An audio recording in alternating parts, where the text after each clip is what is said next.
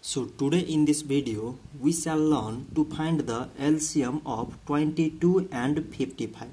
So to find LCM, first of all we have to choose the lowest number that can exactly divide 22 and 55. So the number here is 11. So 11 times 2 mean 22 and 11 times 5 mean 55.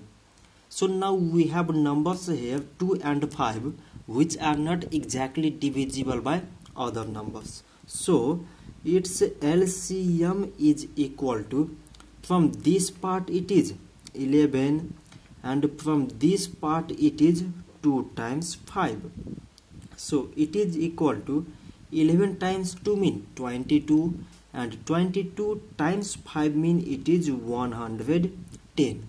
So 110 is the LCM of 22 and 55. So this much for today and thanks for watching.